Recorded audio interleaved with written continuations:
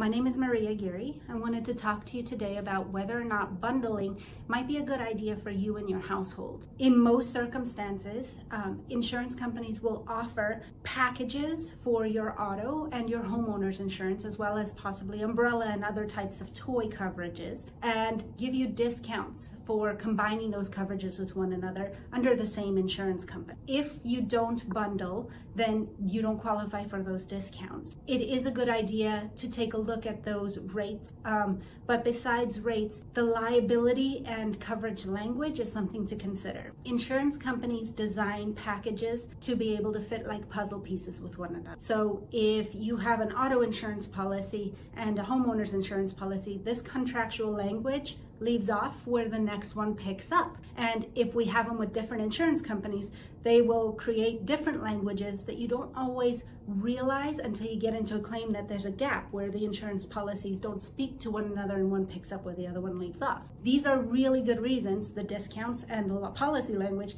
to put them all together if it's at all an option. However, there are those circumstances where you are able to qualify for a very, very superior homeowner's insurance, but that carrier may not offer auto insurance, or the rates are so drastically different between insurance companies that you want to place them with different insurance providers. That is absolutely fine. Just make sure that you're talking to your insurance provider to make sure that you're not missing any obvious gaps in those insurance policies.